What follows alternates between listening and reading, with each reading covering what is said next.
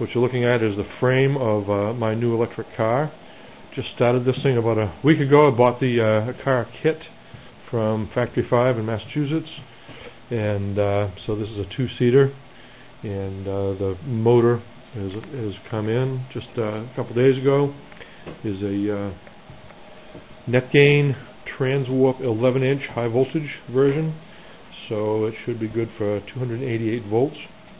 And I got it hooked up to 12 volts here right now, so we can have a little test run on it, see how it sounds. Just going to turn that right on.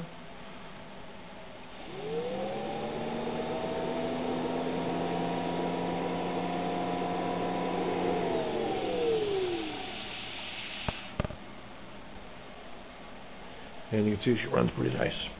So the motor, one of the next bigger challenges I've got is trying to figure out how to get the motor is going to go. There's going to be no transmission. This is going to be direct drive, and the motor will fit right down into the transmission tunnel there where the transmission would normally go, which leaves the whole engine compartment here open for battery and electronics and that sort of good stuff.